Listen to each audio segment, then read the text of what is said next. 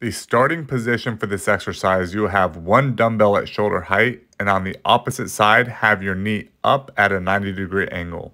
The first part of the movement, you will hinge, bring your butt back and chest towards the floor while extending your free arm and free leg to create a straight line. From here, explode up by driving that free leg back to the 90-degree angle as you press the dumbbell up overhead. Complete the rep by bringing the dumbbell back to your shoulder and that free leg back down towards the floor. At the start of every rep, drive that opposite side leg up, looking for 90 degrees at the hip, knee, and ankle.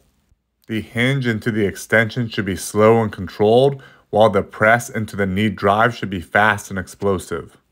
There are a few different ways to regress this exercise depending on where the client is having a hard time. You can reduce the weight of the dumbbell or remove the dumbbell from the exercise completely. You can also have a client only focus on the hinge and extension next to a wall if they're having a hard time with their balance.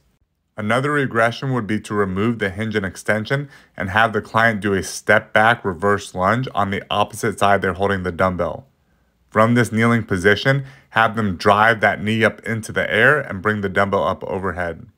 This will take out the balance component of this exercise while still allowing the client to focus on the power component of this movement.